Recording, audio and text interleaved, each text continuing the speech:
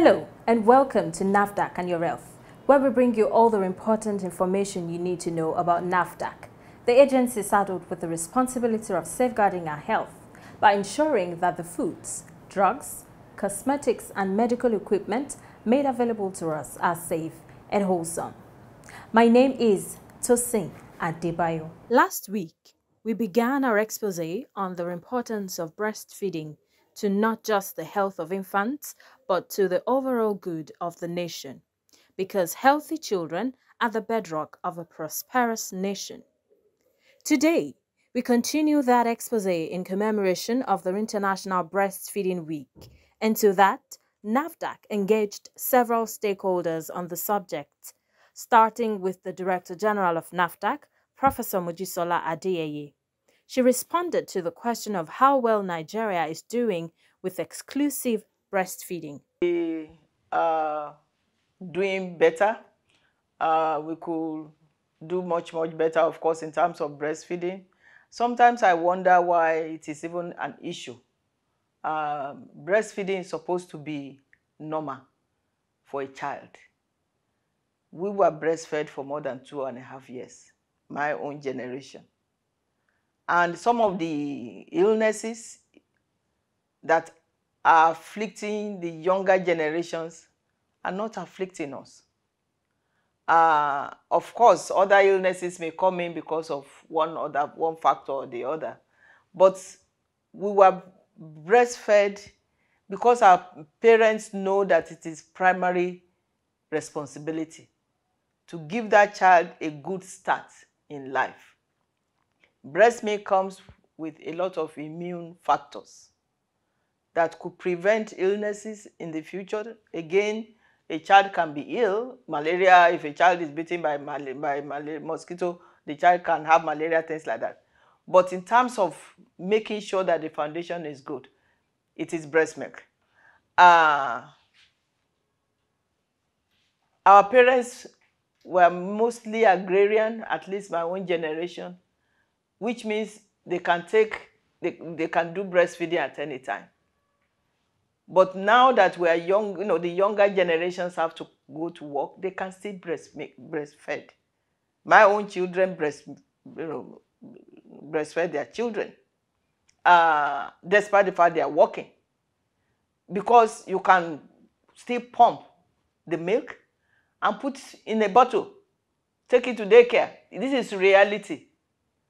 Not many parents are staying at home again, unlike our own parents that are agrarian, they go to the farm, but the child is always there with them.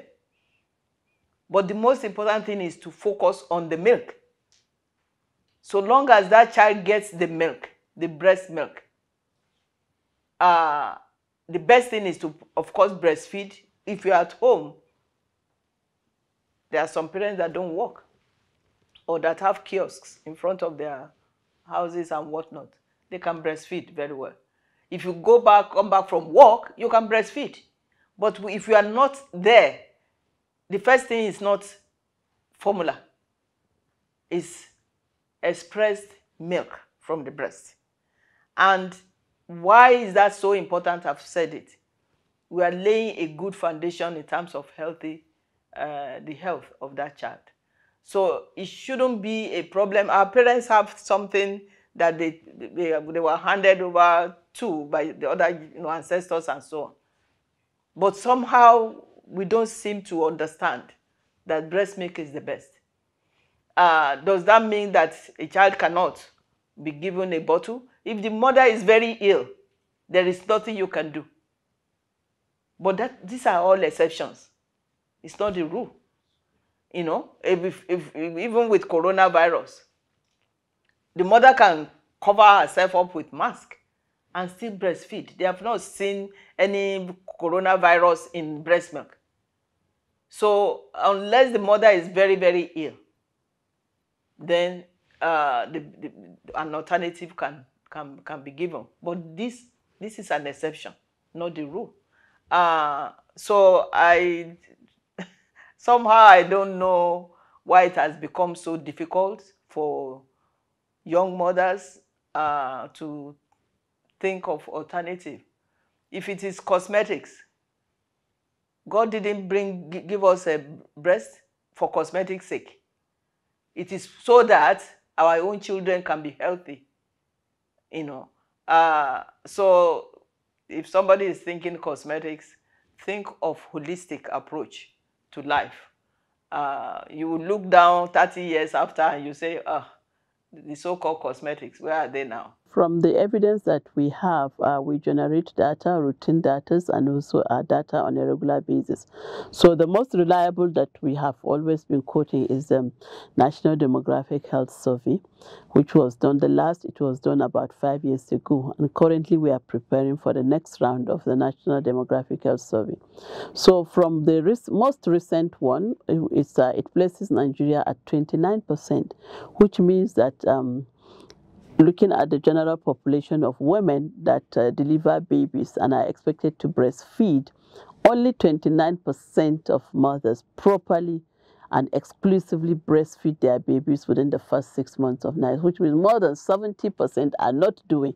But when you ask them, they will say, oh, we do breastfeed, but are you properly breastfeeding? And when we say proper, it means proper exclusive breastfeeding without any additions except medically indicated, no water. The baby is only on breast milk for the first 6 months of life, which is initiated immediately. And thereafter, you continue the breastfeeding with other food supplements to complement it up to 2 years. And this is what we define as the proper feeding of a baby. So we have over 70% that are not doing it correctly, maybe as a result of misinformation, lack of guidance by the health workers, or maybe family pressure and also peer, and a lot of misconception of belief that I cannot do it. Meanwhile, every other woman will be able to breastfeed, even if there are multiple deliveries, let's say twins or quadruplets. Mothers should be supported to breastfeed. The older mothers or relatives will have to come in, because sometimes a young mother may not have experience.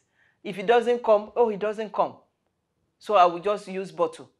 You have to, especially immediately after birth, you have to keep giving it to the child. The child will draw it out later. But again, the mother is supposed to be the focus. You cannot ration food for a child, for a mother.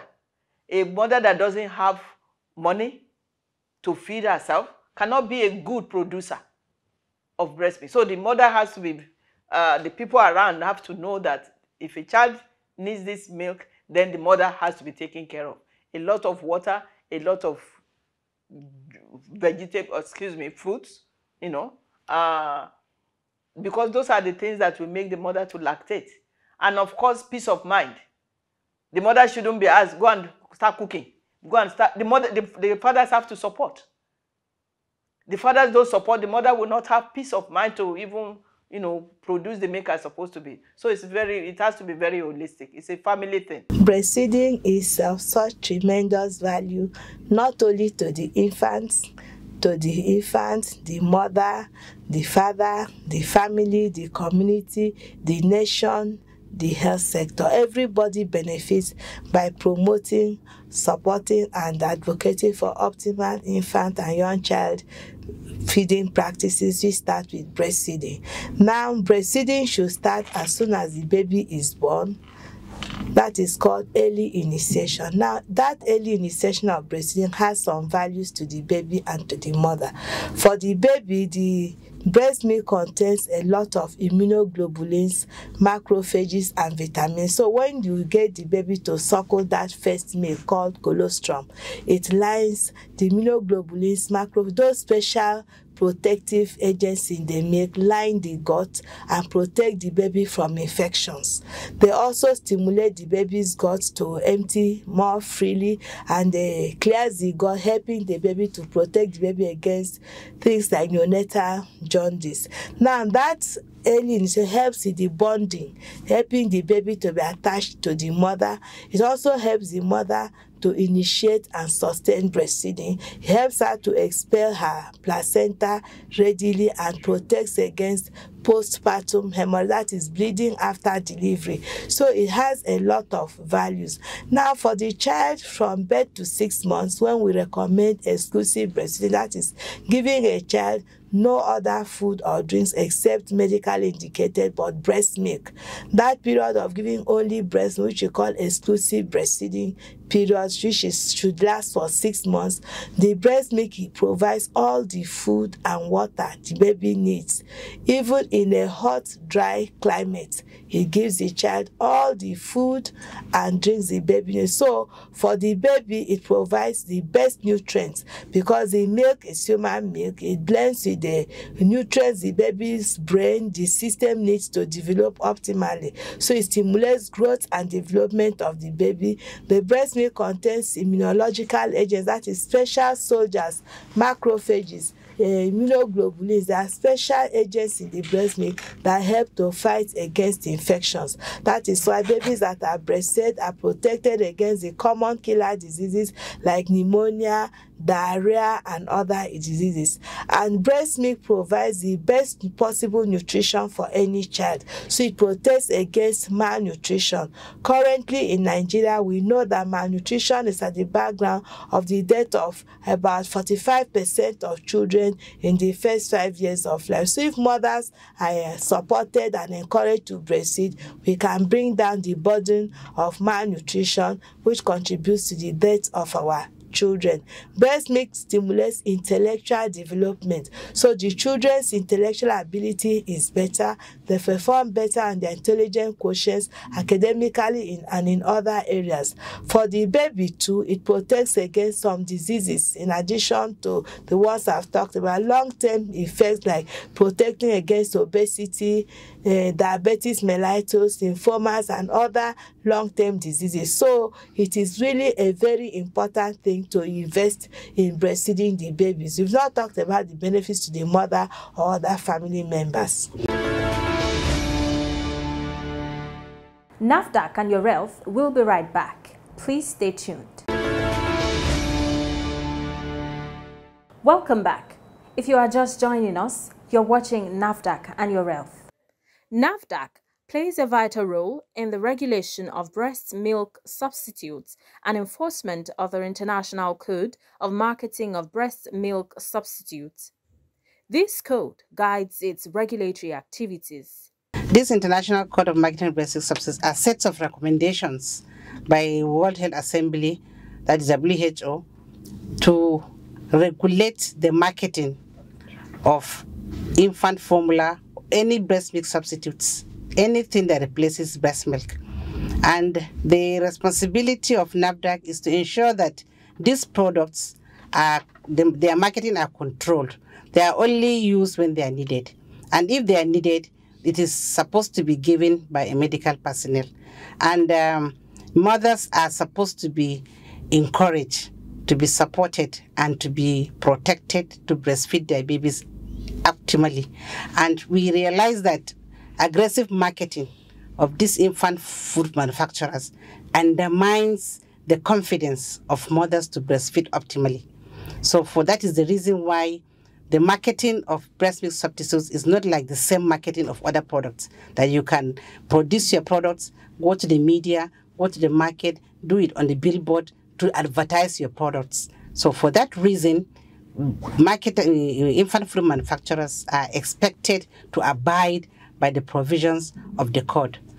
And NAFDAC is saddled with that responsibility. However, it's not only NAFDAC, every relevant stakeholder, including the healthcare system, the healthcare workers, the media like you, the traditional rulers of the communities, the community leaders, even the infant manufacturers themselves, they have roles and responsibilities as stipulated in the provisions of the code. So all of us need to know our roles, and we need to do our roles effectively to protect, promote, and support breastfeeding. However, WHO recommends that a child should be placed on the breast of its mother within 1 hour of childbirth. And That is, they call it initiation. And it should be exclusively breastfed for 6 months. However, it is recommended that after 6 months, adequate complementary feeding should be introduced, preferably from the family menu. You make it palatable for the baby to take, and then you continue breastfeeding until 2 years and beyond. So the complementary feeding can be prepared from the family menu to encourage mothers not to patronize any commercial, it doesn't have to be commercial baby foods. It can be prepared from the family menu. However, if you cannot do that, you may find other means, but have to continue breastfeeding the child for 6 months. So the code actually is controlling both the infant formula and even the complementary foods. They should not be promoted or they should not be marketed to mothers. They should not be marketed to healthcare system, and they should not be supported. Any manufacturer should not support the activities of the healthcare system. There is no sponsorship for their meetings. There should be no sponsorship for any healthcare worker, for any training or for any additional qualifications, to avoid conflict of interest. Because if you anybody that supports you in anything, you dance to their tune. So for the sake of the child of Nigeria, health workers are supposed to abide by the provisions of the code and avoid conflict of interest. The code prohibits promotion of products. Products, I mean giving of samples to mothers. They're not supposed to give samples of their product to mothers. They're not supposed to display posters or cards that has the products or their company's logo in the hospitals. So they are not supposed to perform educational functions. Manufacturers of these products are not supposed to perform educational, provide information with respect to the products to mothers. They are not supposed to educate them.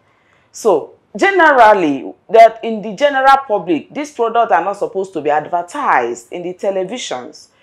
You know that the trending thing is social media. They're not supposed to be seen in any social media, websites, Facebook, YouTubes. They're not supposed to be there. In the retail shops, it's a no-no for promotion of this product in retail shops, like having a special display of the products or having a discount of these products in the shelves. The advantages of exclusive breastfeeding goes far beyond the benefits to the child, but reaches to the family and indeed the nation. Breastfeeding is cost effective. You know, an average child who has to take formula will require like 45 things in a month, in 6 months. Now that 45 things at current price of about 3,000 to 4,000 a month, you know how much it comes to. That's about 135,000 naira in 6 months to buy the product alone, and that amounts to about maybe 22,000 to 23,000 naira a month. So it is far above the minimum wage of many families. That's just buying the product. You have to look for fuel, you have to look for utensils, you have to look for water to prepare the milk, and in addition you have to pay the bills of seeing doctors with repeated respiratory tract infection, diarrhea and other illnesses that will follow the use of infant formula. So the cost the family saves is in the cost of buying milk, cost of time to prepare it, cost of treatment of the disease that will follow those, and cost of death of the child, because use of infant formula is associated with 17 times more risk of the child dying in the first 2 months of life than a baby that is being breastfed. Then it bonds, the bonding between the child and the mother and the other member is also high, because the father, the mother, every member of the family can take part in the breastfeeding process. The father can give the mother a lot of support. He can also feed the express breast milk with a cup and spoon to the baby. Now it protects the mothers against breast cancer and ovarian cancer. It helps her to regain her weight soon after delivery. It also protects her against another pregnancy coming too soon, what we call lactational amenorrhea. Menstruation will not come so long as the mother is exclusively breastfeeding 8 to 12 times day and night. night and feeds the baby like that. So it serves as a family planning method, protects the mother against cancers, helps her to reduce the risk of bleeding after delivery, and reduces the risk of anemia, because for the 6 months she's breastfeeding exclusively, and for some mothers longer she will not menstruate, so she can conserve her blood. So you can see that both for the mother and the family it has a lot of gains. Then for the country, we do not lose the money we are using to import the infant formula, the money that the environmental degradation resulting from the cutting down of wood for preparing the formula, then the contamination by cow dung and other things that emit carbon and lead to climate change. So it protects, it saves money, it reduces deaths, and improves the overall socio-economic development of the nation. Government is working to encourage the creation of safe places for nursing mothers in Nigeria.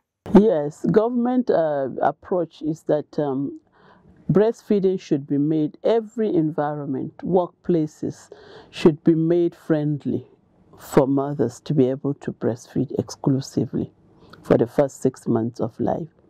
So part of what we are doing in that is on policy issues in the workplaces to support women have 6 months on maternity leave. And the main reason for that is to allow them to breastfeed exclusively for 6 months. Some states are already doing it. We are still advocating for the federal government to do that. Then another aspect of it is in the workplaces, because women are also working, whether in a formal sector or informal sector. The private sector is also an integral part of it, because a huge number of women are also working in the private sector, whether formal or informal, including marketplaces. So what we advocate is there should be creches where women cannot stay at home for 6 months, they have to work. There should be creches available to them that will provide, exclusively available, that will provide privacy and confidentiality. So women can continue to breastfeed and at the same time continue to do their work and be productive at their workplaces, or they can also close early. So we are partnering with a lot of government agencies and also private sector to ensure that every workplace have a secluded area where women will be able to come along with their babies to their workplaces and ensure that they continue to breastfeed. Beyond these, NAFDAC takes the message of breastfeeding serious and ensures it is circulated far and wide, including to the next generation of parents. This week is World Breastfeeding Week. We are talking to people on exclusive breastfeeding. And after serving, most of you want to get married. So we are trying to let people know that the first 6 months of life, you must exclusively breastfeed your child. No water, nothing, just breast. And even for the guys, the men, you think that was my business. You marry and you have a wife. You have to encourage your wife to exclusively breastfeed your child. The first 6 months of life is just ordinary breast, no water. And statistics have shown that people that do it, the children come out healthy.